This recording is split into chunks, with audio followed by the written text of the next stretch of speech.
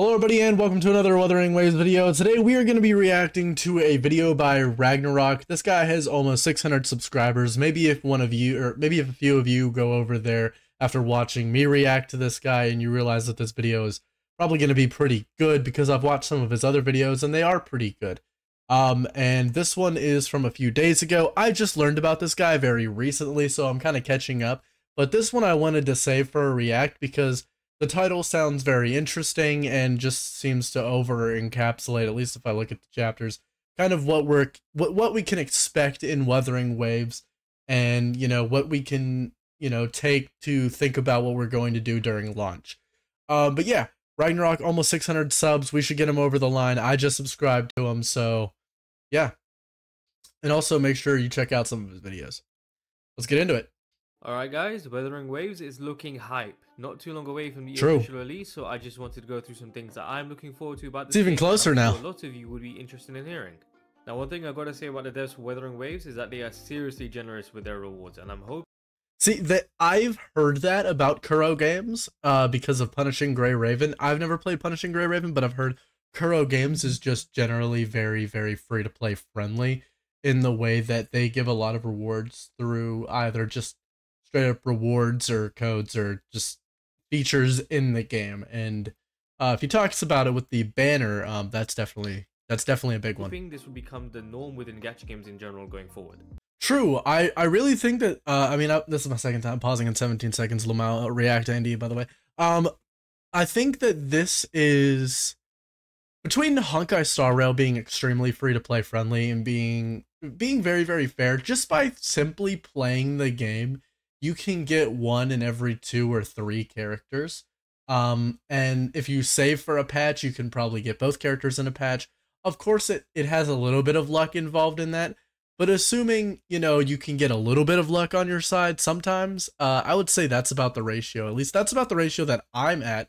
And maybe in order to get to a spot like that, maybe you should get the pass and the, like the Jades over the course of the month pass. I'm sure that helps a lot for sure. And getting the battle pass, which gives you like 680 gems whenever you buy it every time, but that's only every like month and a half. But yeah, overall, very, very generous, very, very good. That's something that I like a lot about Honkai Star Rail, and it seems like Wuthering Waves is going to be very much the same. So on release, we will be greeted with the 7-day login event that will allow us to pick up Sanhua on the 5th day. Cool. Now, a free character is great, but Sanhua is going to be a really good 4-star DPS you're able to pick up for free. The nice aspect within Wuthering Waves is that the 4-stars are actually very good, and just as I said, are better than some 5-stars. I've heard that, by the way. There's this red-haired 4-star. I can't remember the name of the character at this very moment. Maybe he'll mention it at some point in this video. But it's like the 2nd or 3rd best character in the DPS in the game. Probably 2nd best, maybe Calcharo is number 1, and then that would be the 2nd best, at least until Yinlin releases, or at least until the 2 banner DPSs release, and then probably like 4th best DPS. But yeah, Dungeon is another 4-star that there we go. A lot of content because she's Jesus Christ, gonna look like I pre-watched, bro. Yeah, Dungeon, insanely good. What was he about to say? I don't want to miss it. And some 5-stars. Dungeon is another 4-star that can solo a lot of content because she's just that correct. Yep. Hopefully they don't nerf these 4-stars on release. But with the login event, you're getting some standard. I heard some news that possibly Dungeon is going to get a slight nerf before release. I hope that that's not the case, but if it is, whatever. It is what it is. By the way, yeah, I forgot what I was gonna say. Standard banner pulls, a strong DPS for free, and even some premium pulls. Oh, by the way, the Rover, which is the main character, the Trailblazer, the Traveler in this game, is probably the strongest out of any main character in any game. Maybe that changes with Harmony, Trailblazer, and Honkai Star Rail. I know that it's Harmony, Trailblazer, and Honkai Star Rail, by the way, is insanely good, guys. But let's not focus on Honkai Star Rail too much. Going over another event now, once you start the game, would be the Awakening Journey, and this is something I'm really happy about. It will be a permanent event, so it doesn't really matter when you this is for reaching different level breakpoints, huh? Through the game and you level up your Union level, which is just your account level essentially, you will hit some milestones and obtain some pretty nice rewards. I wonder if this is in replacement of like the pom-pom rewards, like how you get a little bit of rewards at every level in Honkai Star Rail. I wonder if it's only like every 10 levels in this game, or every at 5 levels and then every 10 levels after that. I wonder if that's the case, or if this is on top of per level rewards. That would be interesting.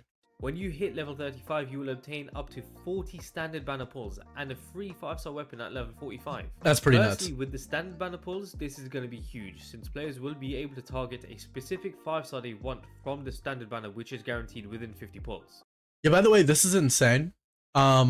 So you know how after 300 pulls on the standard banner in Honkai Star Rail, we were able to just choose a character and just unlock them instantly? This is similar to that, but this is literally like the first pulls that we ever do on the account. Like, this is like, okay, also in Honkai Star Rail, it's just the thing that I can compare it to the most. Because a lot of the systems are very, very similar to the Hoyoverse games because it is a direct competitor. Whenever you start the game and you get that banner that guarantees you a 5-star at the end of it, they literally have that in this game, except instead of it being a random 5-star, like it was a random 5-star and I got Himiko on my account, it is you get to select the character. Straight up, you get to pick it. A lot of people are saying Verena is really good, but Verena is just like, mostly because she's a really good support. The problem with Verena in my eyes is that, you know, you want to pull for, like, she will eventually get out, she will get outscaled, she will get power crept. Every character here will get power crept. What you can do though, and what you should do, is pull for what you want, and Calcharo is what I want. Now Calcharo and Yinlin, who is going to be the second banner of the game, is an insanely good combo. I learned that from Lalshinya. Able to target a specific 5-star they want from the standard banner, which is guaranteed within 50 pulls. With Honkai Star Rail, they were very generous to add the feature for a guaranteed random 5-star within 50 pulls on the beginner banner, but there you go. Waves, we are actually able to start the game with exactly who we want, which is still hard to believe. So this allows, imagine if you just got to select Bronya and say, yeah, I want Bronya. The character they want. Seriously, been there and done that too many times and I would like. Not just going to gloss over you can pick up 3 5-star weapons at level 45. In majority of gacha games, picking up the weapon equivalent is always even more of a mission than picking up the 5-star character. So us getting a free 5-star weapon is also insane to me. So it's basically you get a free 5-star light cone. And by the way, I'm pretty sure that is a selector as well. Like it gives you a few options and you get to straight up click on which one you want and then get it. It's really, really good. Really, really generous. To me, I don't believe it is confirmed whether the 5-star weapon will be a selector or not, but the fact that we can select which 5-star character we want, I would be surprised if we wouldn't be able to pick which 5-star weapon we would want. So if the weapon is a selector, we would be able to pick up the 5-star weapon that is best in slot for the free 5-star we can pick up from the standard banner. It almost does feel like cheating at this point. Moving on to a very unique aspect in this game being echoes. Echoes would be the equivalent to relics or equipment that you can use on your characters. In majority of gacha games, you would farm these pieces in a domain kind of like mode that uses in-game stamina. Now in Wuthering Waves, echoes just drop from defeating enemies in your world. This applies to bosses and just normal enemies. So I think this is so wild. Technically, you could farm for hours and hours upon end. Now this is the part I'm looking forward to. Let's say you clear all of the enemies in your world, you can just head over to your friend's world and farm echoes with them. You can both defeat enemies and collect echoes together, so really you can just keep hopping from world to world to farm with other players. The multiplayer aspect now has a bit more incentive to actually team up with other players, since you would be able to farm a ton more echoes, and with the two of you, you can clear through enemies a lot quicker. In games like the co-op in this game is so cool. It's so badass. Genshin, multiplayer was a bit underwhelming, you could say, since you wouldn't benefit as much when you could just farm stuff by yourself and a whole lot quicker. So it's nice to see that the devs have thought of a way to make multiplayer more meaningful. Echoes, as I said, is like equipment within this game since they provide stats for your characters. By the way, make sure you guys check out my video that's upcoming. It actually might have already came out. Let me just do a quick check here. I'm going to do a very quick check.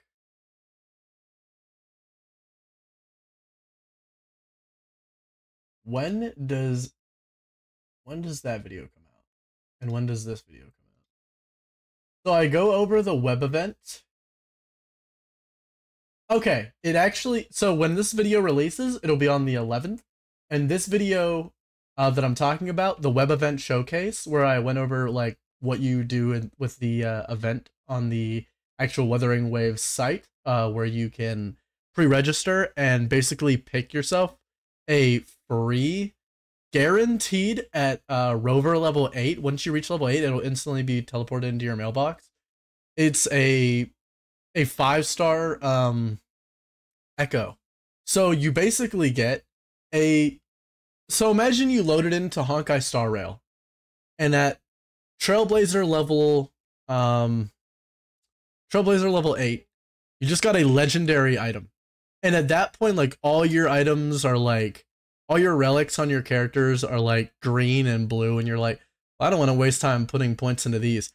If you complete this web event online that I went over in the video that released yesterday on this channel, you will be able to get yourself a free guaranteed legendary echo the moment that you hit level 8 in Wuthering Waves. It'll just automatically be teleported to you.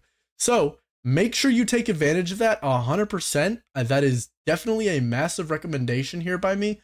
And a lot of people made videos on it to talk about it, but yeah, just go to the website and do it.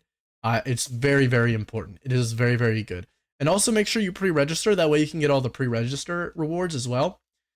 Yeah. By the way, guys, I'm going to be streaming Wuthering Waves all day on the 22nd of May, which is the release date. So when this video comes out, like I said, the 11th, it'll be 11 days until release. 11. It'll be 11 days till release of the game. So I'm really excited. I am literally shitting and farting in coming, wanting that day to come faster so that I can so we can jump into this game together. It's gonna be so fun. You know, the standard crit rate, attack percent, HP percent, etc. I'll be streaming it if YouTube allows me, because I tried to stream like 2 nights ago from the day I'm recording this, which is the 8th of May, and yeah, it just didn't let me. It kept failing because YouTube streaming just does that sometimes. It's very unreliable. And then I tried to just be like, hey, all right, fine. I'll go back to streaming on Twitch sometimes whenever YouTube fails me.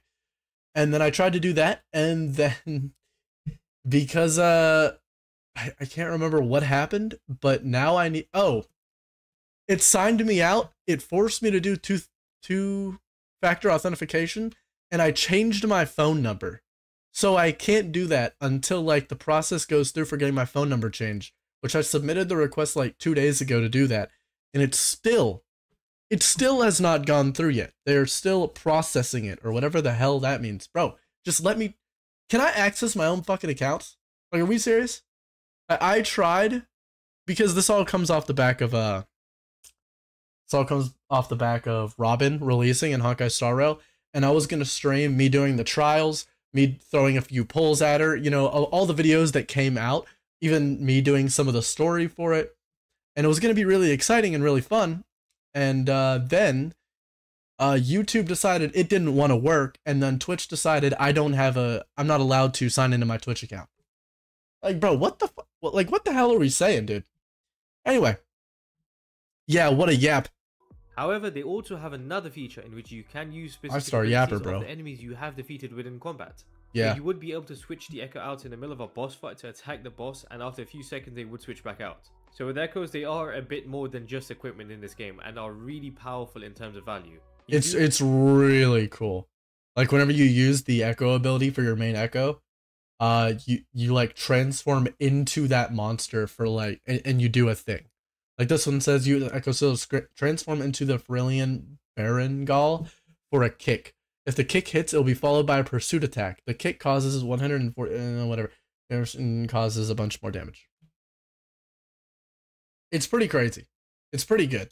It's pretty cool. Rarity of echoes you are able to obtain, just like in majority of gachas, being 3, 4, and 5-star rarity. So of course you would want 5-star echoes, so farming in other players' worlds is going to be clutch in trying to pick up those higher rarity echoes. Yep. Now diving into the most difficult content this game has to offer, gacha. When it comes to pulling for premium banner characters, you are guaranteed to pull a 5-star within 80 summons, and there is a 50-50 chance of pulling the banner character. If you are unlucky and you pull a... That's actually slightly more kind than Honkai Star Rail, which I think is 90. I don't know, maybe I'm wrong, but I thought it was every 90 summons you are guaranteed, but usually people get it a lot sooner, like in the soft pity zone past like 75. But I thought it was 90. Maybe it's not, but yeah, this game has 80s. So that's pretty cool. A standard banner 5-star, the next 5-star you pull would be the banner character.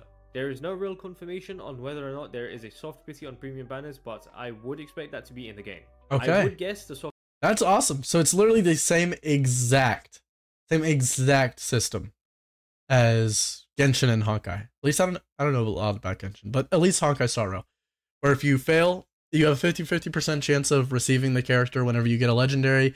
If you don't receive it the first time, you guaranteed get it the next time. Soft pity to be roughly 15 pulls before the hard pity of 80 summons, so hopes are they do implement that, as going to 80 could be a bit rough. One of the first 5-stars to drop on release would be Yinlin, and I think it goes without saying we are all going in for her. Yes! She is a Mother is coming home. Plus, good googly. Mahoogly. Plus, it looks like the really strong 4-star is going to be on the banner. I forgot the name again. Oh, never mind. I think it's that one. Never mind. I might be wrong. But the first 5-stars to buy duplicates from the shop using premium. A special feature with 5-star characters is that you can buy duplicates from the shop using premium currency. So after saving enough premium currency, you are able to buy duplicates of the characters you have pulled. So rather than having to potentially spend 160 summons for a duplicate of a character you would really like, such as Yinlin, you can pick up a duplicate from the shop which unlocks extra abilities. Wait, that's crazy. This is like if you could just straight up, like Jian, he is a premium banner character. This is literally like if you could buy Fu Xuan Eidolons in the shop, like just straight up buy Fu Xuan Eidolons with whatever the embers are, the star thingies that you get a few of whenever you pull things. Like that would be insane. Just directly flat out purchase Eidolons. That's insane. I literally didn't know about that until just now, actually. Now bear in mind, it's only duplicates you would be able to pick up and not the actual character, unfortunately. Would have been insane if you could just save up and pick up a broken character on release. Either way, picking up dupes for free technically is still a godsend. Going over the premium weapon banners now. I did say earlier that weapons in majority of gacha games are usually more of a pain to pick up than the actual characters, which honestly it shouldn't be the case. And thankfully, Wuthering Waves is plugging us yet again. The weapon banner will guarantee the premium weapon within 80 summons. No 50-50 involved, and you get exactly what you are. Okay, so no 75-25 like in Honkai Star Rail. There is a 0% chance to fail. You will get the weapon whenever you pull it. Genshin Kuneva. The real core of this game does revolve around combat. I have already gone over the echoes that can be used in combat. So pretty much everything that he just went over in terms of like the gacha system is almost exactly like Honkai Star Rail, but everything is just very slightly more free-to-play friendly than Honkai Star Rail. It's like, oh, you thought Honkai Star Rail is free-to-play friendly. Well, we are just like them, except a little more even. Crazy. But now, what about the actual characters combat? Now, comparing the open world combat of this game to a game like Genshin, the enemies are a lot more challenging within Wuthering Waves. Bosses have attack patterns you will need to learn, parry, dodge, and react to. If you go into battle thinking you would be able to clear it on the first try, you are in for a treat. I seriously am looking forward to the combat and battles within this game, since it'll make beating bosses feel a lot more rewarding. And it's something myself and I know a lot of players within the gacha game community have been after. I know I am referencing Genshin a lot, but it's hard not to when both are open world games. Genshin was a bit too easy once you hit a certain point where you had your characters built up. With Wuthering Waves, even if you are... Calcharo is so badass, bro. I feel like every time I'm watching Calcharo gameplay in Wuthering Waves, I'm like in a trance. I cannot wait to play this game. I'm 100% pulling that character. A few attacks to you. So it really does take some skill to clear the bosses. Also, the boss battles are accompanied by some really good OSTs, which Kuro Games is known for from their previous game Punching Grey Raven. So yeah, as I said, you would need to learn the attack patterns and parry bosses, which kind of gives Soulsborne game vibes, which is going to be really interesting to see within an anime open world RPG. Overall, I am really hyped for the game and will definitely try to cover what I can leading up to it and when the game drops. If you oh my god, man, it's like the third time he has showed Yinlin's ult. Yinlin is so badass. Like, I think she is probably the most iconically designed character in the game. Actually, Xion actually is really cool too, because he has the like the turquoise dragon that like he summons the dragon and then it like flies through them a bunch of times whenever he's attacking. It looks really, really cool. People have been saying that the character design in this game is very bland. It seems like you could say that at least a little bit. I would say Calcharo is probably the least bland one out of all like the in the base game characters that I have seen so far that I can think of at this moment. And then the other characters that are kind of iconic is Xion and Yinlin, who are both premium banner characters, so that kind of makes sense that their designs are a little bit more hardly worked on. And also, there is that one 4-star who has like that lion puppet or the dragon or whatever it is, like the Chinese dragon pet. I think that one's pretty cool. There was gameplay of that somewhere. I don't know. Interested in more Wuthering Waves content from myself, would really appreciate it if you could subscribe to the channel and drop a like. Also, drop a comment on what you were looking forward to the most within Looks so cool. Waves. And yeah, hope to catch you guys later. Yeah. All right. Thank you all for watching. That was a very, very good video. I did a ton of yapping. I turned that 7-minute video into a 22-minute video, so I'm not going to yap here at the end as well. Thank you all for watching. If you like the video, like it. If you dislike it, dislike it. Head over to Ragnarok's channel. Let's get him to over 600 subs. That would be awesome. And also drop a sub here on this channel for more Wuthering Waves content in the future, especially once the game actually drops. And I feel like I can make more unique content because I'll actually be able to play the game and get the knowledge I need to talk about, you know, what I need to talk about. Right now, it's everything is just like what I've heard and what I've watched and what I'm reacting to currently right in front of you guys, because that I didn't get into CBT, so is what it is. But that's okay. That's okay, because now the game's going to be even more special whenever we get access to it. Thank you all for watching. Peace.